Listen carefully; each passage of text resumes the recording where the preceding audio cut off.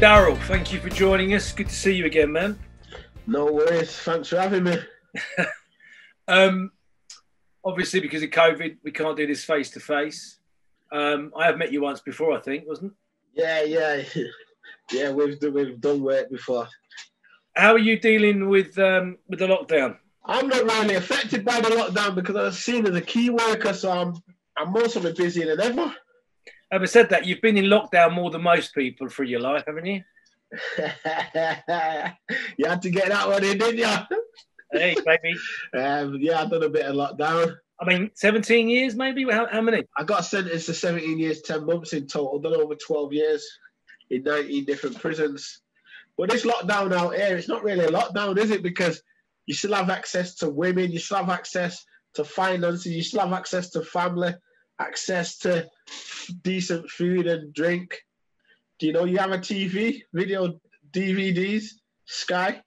I mean, we don't know the full story about what's happening in most of Her Majesty's prisons right now, but we know that most people will be in virtually permanent lockdown for a very long period of time, and that takes a toll on someone, doesn't it? Yeah, it does. It will have an effect on them. But when I was in jail back in the day, I was on 24 hours a day lockdown, not 23 hours, 24 hours. They wouldn't let me out of a cell. At one point, I had to live in the seg for 6 months because they said I was too violent to go in the wings after a few altercations with rivals. But that is the thing about prison, isn't it? I think they're getting wiser to it now, but, you know, the prison officers and governors are not necessarily going to know your full history and who you have beef with and who you do not have issues with, right? So they could put you on the same wing as an opposition, as someone as an opponent. Yeah, definitely. They will do that. Even if they know that you've got beef with certain people, they will do that just to stir up some trouble.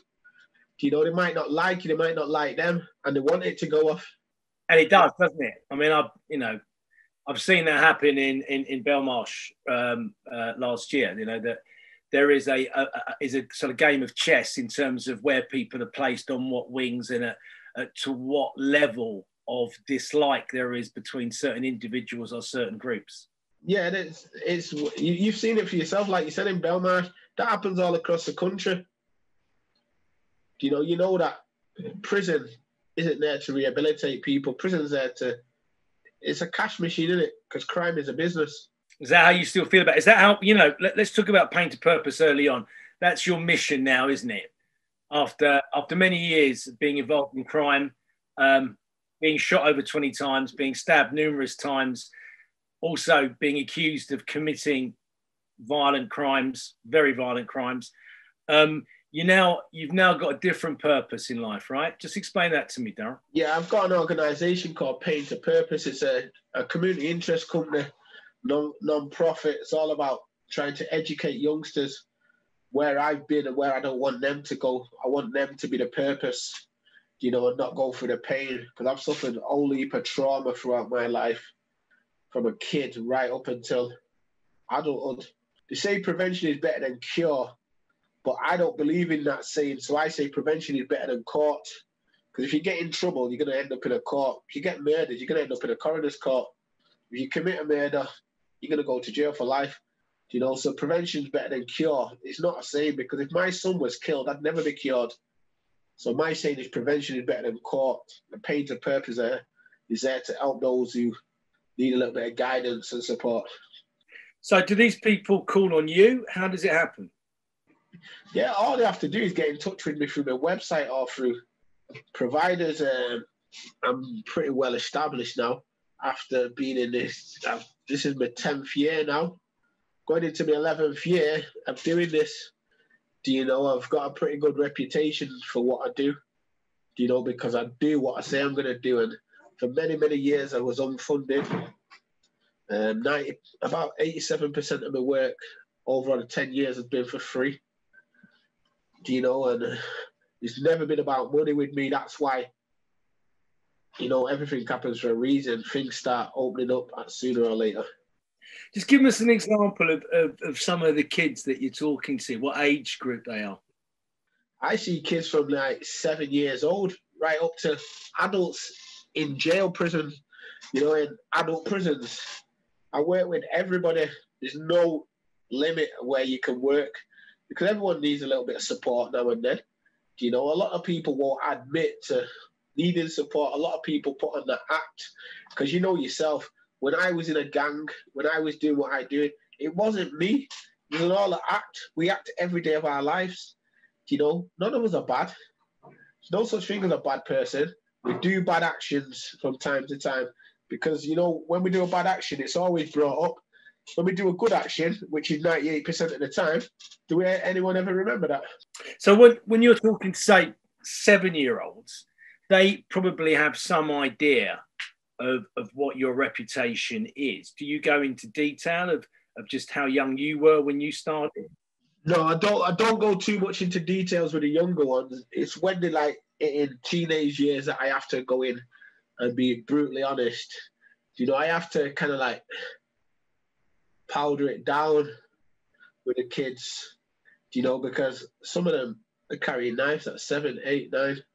And in some cases, 7 and 8-year-olds are used to carry guns. If they're not going to use them, they're carrying them for older gang members who aren't that much older, right? Yeah, it was alleged that I used to use an 11-year-old to carry guns for me back in the day. Greater Manchester Police alleged that. And a policeman called Andy Harewood wrote it in a book called Gun Law, you know. There's an issue for us, just quite simply, that I'd like to know what your views are on it. Look, knife crime, we know, has skyrocketed in recent years, but so is gun crime is on the increase. And there are more guns available, more guns being taken by the police, but there are just more guns on the streets and more guns being used. And whereas it used to be a lot of DX and dodgy ammunition, it seems to me now that weapons being used are military or, you know, effectively weapons that were made to kill, not weapons that have been decommissioned and then recommissioned. Weapons, big business, isn't it? Everybody is on the streets wants a weapon. Everyone needs a weapon, you know, so people can charge what they want. And there will be people from the military selling things. I'm not going to lie. It does happen, you know, but guns are guns. Guns don't kill people. People kill people. And a lot of people when they're going out and shooting people with these guns, they're not going to kill them. They're shooting people in the leg, thinking they're not going to kill them, but you can get shot. You can die from a shot in the leg. People are leaving people to retaliate, so it's just tit for tat all the time. And it's often over very little, isn't it? Yeah, people argue over standing on someone's shoes in a club, argue over girls, argue over anything. Do you part of your message, paint a purpose? Do you just go into sometimes just the triviality that has caused you to suffer immense pain through your life? Yeah, I go through all of it. I tell them about my mental pain. I tell them about things that have happened to me, my family. I go through from the beginning when I was born and the circumstances which I was born. I'm honest with them about everything. I just ask them not to reveal things on social media because I don't want none of my family members hurt by what did actually happen and what did go wrong. But it wasn't, I mean, let's be fair. I mean, read your notes, you know, it was a pretty toxic environment growing up. I mean, your mum and your dad did not get on when you were younger, right? Or your dad particularly didn't get on with your mum, right? No, not at all. My dad used to be the nicest man ever when he didn't have a drink, but when he was drunk, he used to be a horrible, horrible, horrible bastard. And I'm sorry for saying that words because the stuff I found out since my dad died and my mum's died, I found some stuff my mum had wrote when she was dying because I cared for my mum when she was dying. And I was disgusted with it. And if I would have known that at the time, I wouldn't have attended no burial or anything like that. I mean, your mum eventually put a stop to it, didn't she? Yeah, my mum stabbed him. And after that, he never raised his hand again. Mum stabbed him 3 times. But being exposed, how old were you when that happened? I think it was about 9, 10. You remember it clearly? I don't remember it clearly. I just remember the blood. There was just blood everywhere. She stabbed him in his shoulder, his arm, and his chest. Tell us about growing up on that park. Oh, you know what? Moss Sides, it's an amazing community. It's just people like me that fucked it up for a few years. I'm not sure that's totally true. I have actually went out for a girl from Moss Side for a long, long time ago, back in the 80s, and I went up there. And I found it to be an amazing community, and I was very much welcome there. And I loved some of the pubs that I went to there. I had a fantastic time. But yeah, but it always had a reputation that, you know, you had to be careful when you were moving around there. Yeah, because everyone used to stick together, and any outsiders come in, they was quickly seen off because everyone was one. But then, you know, different factions rose above and thought they was bigger and badder than everybody else. And like I says, there's nobody bad. We're all born human. We all die human. We all die alone. We're all born alone. We're talking of that. I mean, you know, you're very clear. You are very lucky to be alive. But you've known 30 people in your lifespan that have died prematurely due to violence. I've lost over 30 family and friends through murder. I know over 60 people that have been murdered. Most people don't know 60 people that have died through natural causes. No. To what end? Why? Why? There's no reasonable excuse or no excuse why anybody kills anybody. Do you know? Ego, showing off, big-headed, being bullies, being cowards, being shithouses. Do you know? Because that's the only people that shoot people. Back in the day, people used to have a fisticuffs and then forget it. But you know, these people going around killing people. I've done it myself. I've cried to myself and cried myself to sleep in jail. Do you know? Because we go and do these things, but we don't think of our loved ones. And when we go to jail, it's not our boys that look after us. It's not our mates that look after us. It's our family. It's like I tell the kids that are carrying knives and getting involved in shit on the streets. When you're in that bed and the doctors are working on you, bringing you back to life, it's your mum that you're crying for. It's not your mates that you're carrying that knife for or you're backing up. It's your mum that you're crying for. So you need to respect life because you only get one chance. I've always believed that you get one life, and if I was ever going to have a tattoo, that's what it would say. It would say you get one life, and you've got to try and enjoy it. But when you're really young, you know, you have no understanding of that, and you have no understanding of the repercussion of your actions. Because I didn't. I mean, I didn't go and grow up in the same environment that you grew up, but I still did stupid things. Because when you're young, you don't understand that, do you? No, you don't understand. It's only when something serious happens when you really think to yourself, wow, that really is real. You know, but some people think they're too embroiled in stuff to get out, but nobody's too embroiled. Anybody can escape that life. You know, but prevention is better than caught, like I says.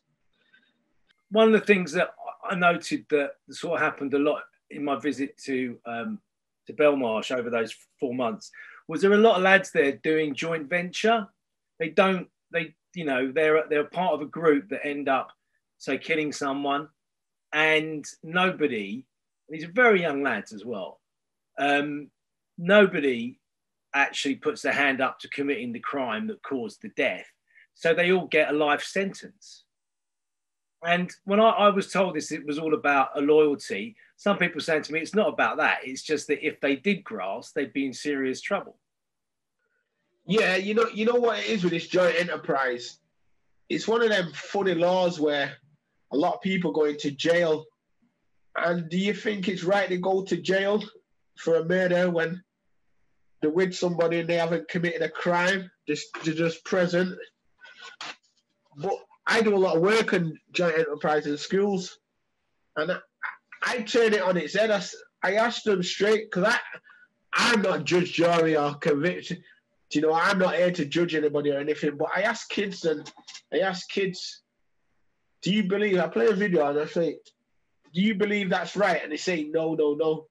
And when I say to them, so if your mum was stabbed or your dad or your brothers and sisters, would you want one person convicted or all 5 of them? They soon change their mind. You know, it's not for me to tell them what and what, but I know the law, so I know what's going to happen. So as again, I say prevention is better than caught. Do you know, you know, when you go out with your mates, you know if your mate's got something on him. Anyone that tells me that they don't know their mate was carrying something is full of shit. Because when I was active, I was usually the man that was the one that was live most of the time. So, do you know? And everybody knew who had what. Do you know what I mean? Because certain man would go out with you if you didn't have something with you. Because, you know, I was one of them people, a lot of the times I did carry a thing, and I'm not going to lie, and I'm not going to glamorize it. But I've survived all what I've survived because of a reason, and I'm here to make a difference now. Do you know? But there's no reasonable excuse for anybody to be carrying anything. If anybody's got a beef with anybody, got trouble with anybody, they can sit down and talk. Is it that simple though, Darryl? Can people talk? Yeah, people can talk. You know what it is? People don't want to talk. People want to give it the big one. You know, I'm this guy, I'm that guy. But when he goes to jail, he's working for 50 pence a day, £2 a day. You know, it won't work out here for minimum wage. But when he goes to jail, he's in a workshop slaving away, making sofas for big firms out here. Not me. You won't ever get anybody to tell you that you see me in a workshop. Let's talk about the amount of times that people will be of interest that someone could survive that many rounds, over 20 rounds on 3 different occasions, right? Yeah, I got shot once in 92. Then I got shot 20 odd times in beginning of 96, I believe. And then I got shot once in 97. But when I got shot the 20 odd times, I was with a girl. We were walking back to my house. I was on an estate, and I thought that I was invincible, to be honest. My mate come to the pub and says, get in the car. I was a bit drunk, saying, I'm going to take you home. And I was saying, no, I'm all right. There's nothing, or nobody can do anything to me. And then little did I know, some people that I used to associate with was waiting for me, because one of my so-called mates had phoned him and told him where I was. And they had Mac 10 machine gun, didn't they? Yeah, Mac 10 machine gun, 45 shotgun. Still have shotgun pellets in my chest. I was at the hospital a few months ago because I was having some problems with my chest. A new doctor come to me and she was dead embarrassed. She didn't want to say anything. We noticed some things in your x-rays. I went, oh yeah, shotgun pellets. And she went, oh, I didn't want to say that. But were you not wearing you were wearing a vest, weren't you? Yeah, but some of them went underneath the arm. I got in the back, underneath the back, the chest, through the back, shoulder, both arms, head, ass, under the vest, just under my back, just under below there. So just so you're walking down the road with a girl and you see these guys in front of you, you turn? No, I walked up to them, put my arms out like that, said, what the fuck? And then I thought that, I didn't think he was brave enough, to be honest. One of them was my cousin. No. Yeah, but I'm not going to go into it because... No. Yeah, one of them was my cousin. So, shotgun and a Mac 10? Yeah, handguns, there was loads of them. There was 5 of them.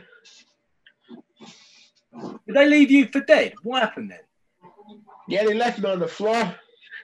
But none of them didn't come up and finish it, did they? Well, clearly not. And obviously it happened for a reason. And it was happened. I use it as my tool to educate others. Because not many people will be as lucky as me. Certainly not, mate. There are so many people that can get nicked with a knife that long. And if it's in the wrong place, they're gone. Yeah, exactly. And I do a lot of work on knife crime, obviously, because knife crime's gone through the roof now. And you know one thing about a knife, it's never going to lose its point. Whereas a gun will break down at some point.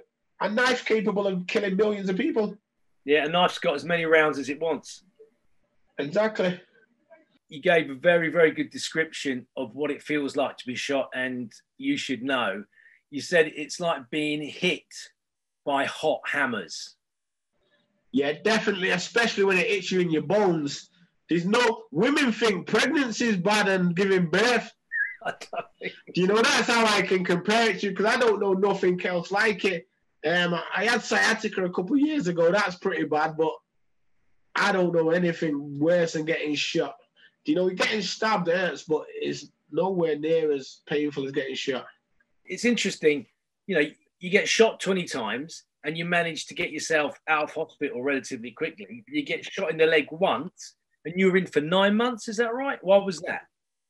Yeah, that's because I got MRSA in it. It's back then it was one of them things that kill you.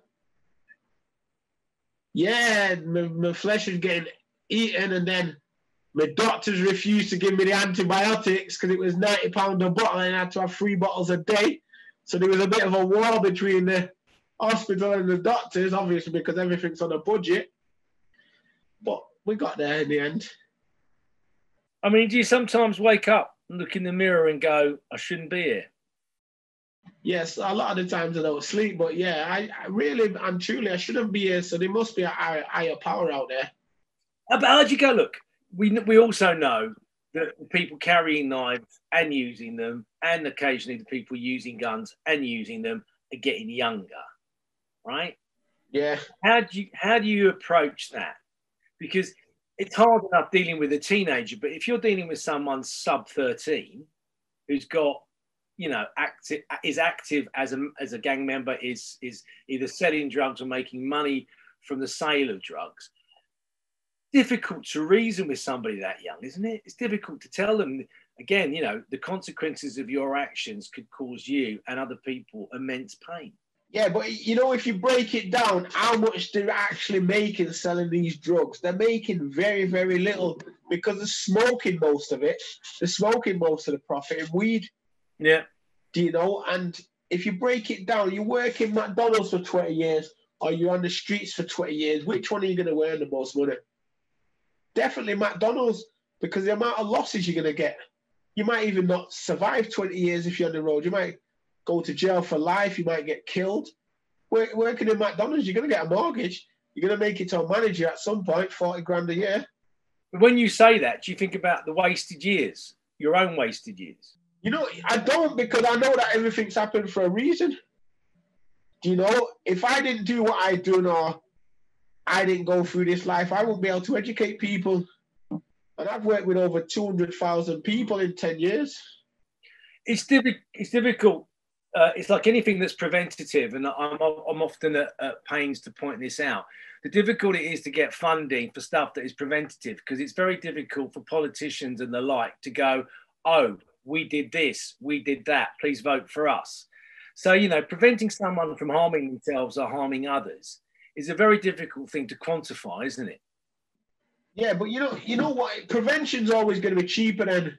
Oh, totally. You know what? We haven't got no money for youth clubs, yeah? We haven't got no money for youth provision, but we always find money to convict a youth of murder. We always find money to give them a bed. I'm working at young offenders right now for 6 months, 2 days a week, and it's about 80 grand a year to keep them there. So if you give a kid a life sentence, a lot of kids think a life sentence is 20 years, 25 years. A life sentence on computer is actually 99 years. But you obviously get a tariff, and you might get out of your tariff. But we can find £6 million for a murder trial, £2 million for a murder trial, whatever. It's about, on average, about 2.2 million per murder trial for one person. If there's 5 on it, take times that 5. We find the money to fund that, but we can't find money to fund youth clubs. Crime is a business. But do you think, Darryl, it's just as simple as youth clubs, or is it more about the opportunities that many kids just do not see the opportunities that are out there for them? It's not all about youth clubs, but if we give kids something to get them active, yeah, and get them engaged, getting them mixing with people from other estates, they're less likely to get involved in any problems. Obviously, they need male role models and stuff like that. But youth clubs, it's a start in it. Youth provisions. Oh, I agree. I just don't think it's just one thing. We have millions to find them a bed in a prison. We'll always find them a bed in the prison when we find them a bed out here. I do think that youth clubs could play a major part in causing a lot of people not to necessarily get into trouble with each other. But there's other things as well. I think, do you not think that schools can often play a part and pupil referral units? For me, I mean, I recently made a program about gun crime, and there seemed to be like, I'll be careful what I say, but pupil referral units, putting a load of kids who've got issues and problems all together in the same school, seems to me like you're magnifying a problem. You're not trying to address it. You're just trying to basically, I don't know, lock it down. And that just, to me, seems to be a preliminary before you go to, youth offending, and then you go on to prison. You know, it's like, we're going to throw you all together. And you could actually, I went outside one and I could see guys, OGs turning up in BMWs and picking these kids up. They weren't their dads. Do you know what I mean? Yeah, we you know what, we all understand that schools could be doing a lot more, because a lot of schools don't take the time to help people. They're quick to throw them in a pupil referral unit, obviously because of stats. Because they're dragging that class down. It makes their whole school look bad. So rather than addressing that individual, we slide him along the system. Yeah, and a lot of these individuals, they are suffering from early adverse trauma, so they need to be worked with on a one-to-one basis. But people don't seem to want to fund that or want to help them. They just think more about the stats, and a kid that might be lost, a kid that might be in trouble, they might have been abused, anything could have happened to that poor kid. You know, they're quick to throw them in pupil referral units, and I wouldn't say pupil referral units are the best place, but I wouldn't say they're the worst place, because I do a lot of work with certain pupil referral units, and there is some good ones. There's some really, really bad ones. I totally agree, and I don't think that I wouldn't address that to all PRUs. I would just say that there are some there, that's the ones that I saw there, that you could see what was happening outside the school gates, right? So, but I would agree with you as well. There are some really good ones out there as well. So education plays a part, I think. As you say, I do think there's not enough money invested in prevention. What about the relationship between certain communities and the police? Where do you see that at the moment in Greater Manchester? I don't really. I kind of like have no opinion on that. You know, it's one of them things. Not everybody's going to get along. You know, obviously. But do you think enough effort's being made? Is there any effort being made? People are trying to make effort, but it's not working. And sometimes it's very easy to say and very hard to do, isn't it?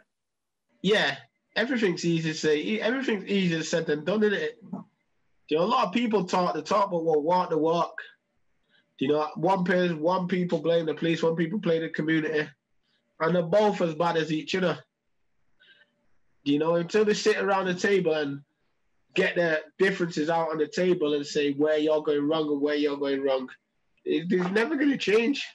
They can have all these community meetings with the police and all that, all they want, but it's just the same thing time and time again.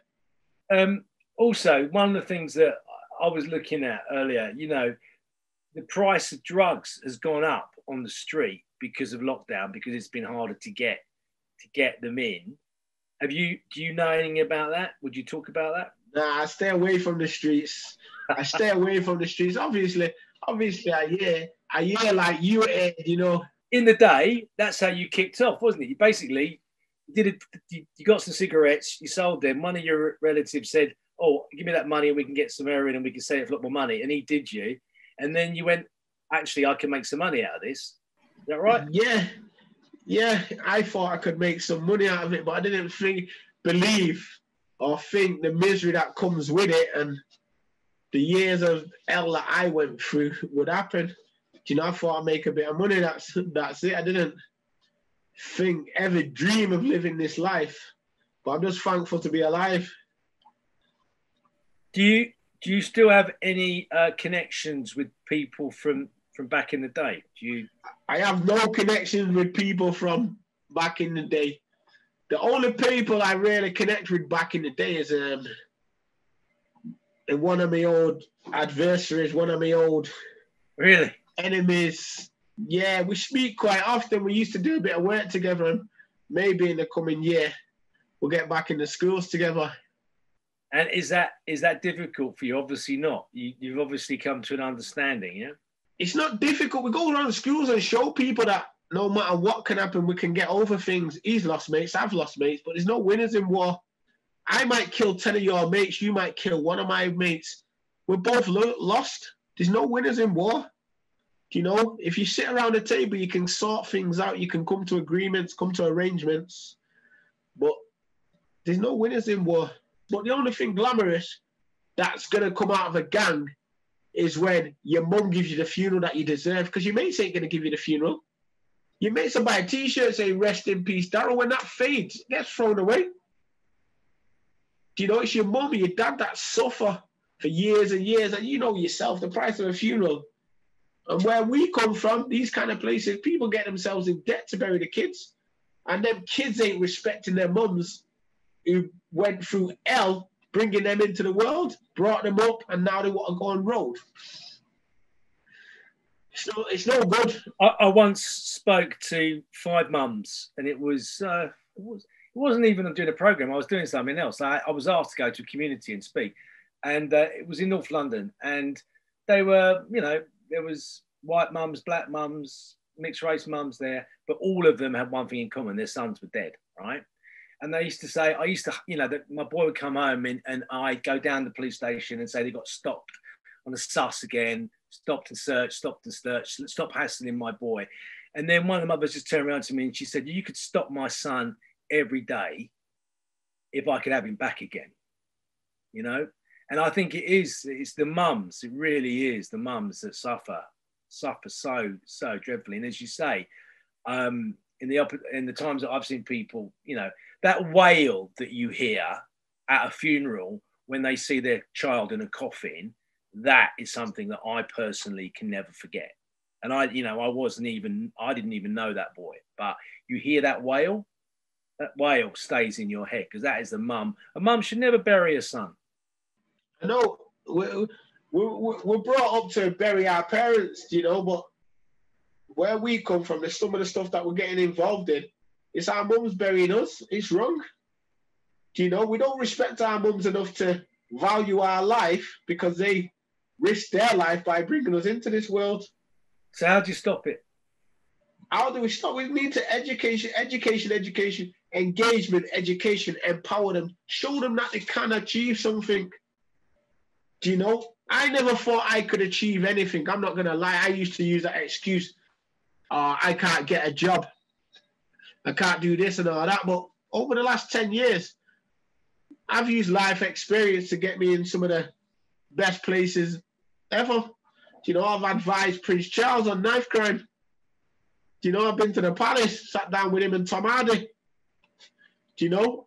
And I've done it the hard way. Kids can do, if you believe you can achieve, kids can do this, do you know, if they have some belief in themselves.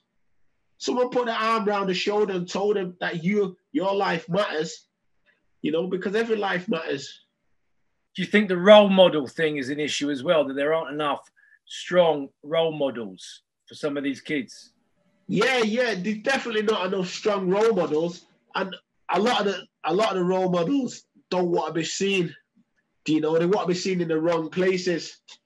Do you know, where really and truly everybody should become together. And a lot of people have got egos, so people won't work alongside people. So we need more role models, because you know what? The news make it out like it's a black thing. It's not a colour thing. You know, it's not a colour thing whatsoever. Knife crime, gang crime, guns, youth violence, it doesn't discriminate. Whether you're white, black, Asian, gay, trans, bi, you can all be affected. No, I agree. 100% I agree. I just don't see, you know, obviously the world's in a very odd place right now because of COVID. But, you know, if this virus goes away, hopefully it will, these issues aren't going away, are they? No, the issues ain't going away. the issues ain't never going to go away until people can start working together. And the issues ain't going to go away. You know what we need? We need the guys who, from my era, and the era above and the era below, to go to the young guys and tell them, don't do this road thing, But not a lot of people want to come out and get involved. But there's blood on my hands because of all them young kids from my area that's got killed and killed people. Because if I would have taught them better, they wouldn't have been doing that. So there's blood on my hands and there's blood on everybody else's hands in my community. And them older guys that allow their youngers to go get killed and kill people. You had a reputation that was such. You were, said to be the most dangerous man in the Northwest. You were banned from going back to your hometown, which earned the reputation, Gunchester. And you say that you are partly responsible for that, yeah? In 2011, I released Ep23 Tier 4. The Northwest Police Commission says I was the most dangerous person in the Northwest. And I wouldn't admit to it, I wouldn't deny it, but it helped me get where I wanted to be because I'm here now. So it gave me something to prove them wrong. I was a very violent man in my past, a very bad person at times, but not at all times because I've always had a good heart and I've always helped people out. I've struggled myself through doing that. But obviously, if I didn't do what I do, the police couldn't have said that. The government couldn't have said that. I wasn't allowed back in Manchester for 2.5 years. My mum had a heart attack whilst I was not allowed in Manchester. And we had to make a legal fight for me to visit her in hospital. And I was living in Liverpool at the time. I was granted permission to go, but I had to meet the police at the train station. They had to drop me at the hospital. They had to wait outside and then drop me back to the train station. I was only allowed one visit. And then sadly, in 2013, my mum was diagnosed with terminal cancer. And at that time, I was going to stay in Liverpool, but I was allowed back in Manchester. December 17th, 2013. I just left Liverpool and come back and cared for my mum. And then my mum died 15 months later. But even at your mum's wake, there was an issue, wasn't there? Yeah, someone was shot. A friend of mine was shot. Do you know why? You know why, but you can't say. It's just unexplainable and... Right, mate. I know. It just seems to be, as you say, there's not many people who know 60 people who have had their lives cut short. There's not many people, but there is many people like me, from these areas that know the same people that I know. It's too much. It has to stop. It's too much. So if you went to the Office of National Statistics, their number at the moment, they admit that gun crime's gone up by 4%, knife crime. Over the last 5 years, it's gone up by 27%. But the big thing for me is they say that there are 27,000 gang members in the UK. And I would say that is a number that is way below what I possibly think is out there. 27,000. I think like you, Ross. I think that's way off the mark, personally. But stats is just a thing. Stats don't mean nothing. That's their stats. That's not the real life stats. In terms of paying to purpose, is there any kind of united policy presently that is being implemented to dissuade kids from ending up in gangs? No, I don't know how to answer that, to be honest. I can only do what I do. I can only be me. I can't speak for anybody else, but 9 times out of 10, people are getting funded and not delivering on that funding. They write up a good funding bid and all that, and I don't see none of that work getting done. I'm not saying everybody's like that, but if I get such and such funding, I've only been funded since October. I've had 3 lots of funding, and the funding is gonna make a difference. It is making a difference already because I'm working in a jail under one of lots of the funding. I don't do this work alone. Pain to Purpose isn't just me. There's people in the background that are supporting me. It's like, obviously, the twins support me, and they never asked me to promote them or anything. They're kind of like, well, let's promote them because they're a fashion. They're two twins. They're a fashion. They're fashion designers. They make their own kit, and you wear it, and it very stylish it is. And as you said, you couldn't get any kind of local government support. So fair play to them for helping you out, right? Yeah, definitely. Honestly, and they don't ask for promotion, don't ask for nothing. They just anything I need, them and base security do provide, you know, and I don't. And it might be just a talk here, a talk there, empower me to go on. Because obviously I suffer mental health. You know, and through the twins, I've linked up with Ant Middleton. As you'll know, Ant, you know, is a really, really good guy, really good friend of mine. Do you know? And it's all about everybody coming together. A lot of people want me to fail. Why? Why? Because it all be passed against me. Bad news sells, innit? You never forget about the past. But I've mostly done more bad than anybody in Moss Side, Manchester over the years. But I've mostly done more good than anybody in Manchester, not Moss Side, the whole of Manchester. Do you still have to look over your shoulder? I don't look over my shoulder. I don't look over my shoulder one bit. The only way I look over my shoulder is to see how far I've come. Do you know? Because I know what I'm doing, and I know that someone up there is protecting me.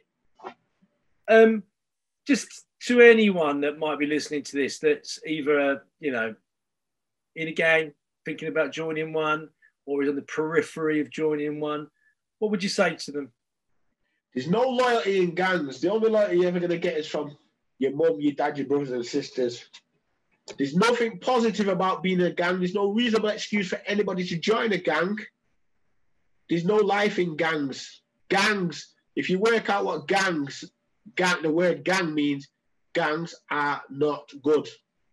Do you know, there's nothing good. And you will go to jail and you will cry like a girl, like a baby, when you're missing your mum. You're not going to cry for your mates, you're going to cry for your mum, the one who suffers and struggles to send you postal orders, because your mates ain't going to do that. Your mates are going to want you back when you're about to get out, you know, so they can use you again. But a lot of people carry a knife for the mates, to back up the mates, and your mates ain't going to do a life sentence for you. Your mates ain't going to kill nobody for you, and they ain't going to die for you. They might do a life sentence for themselves. They might die for themselves. They're not going to die for you, so don't be willing to die for them. Anything can be done.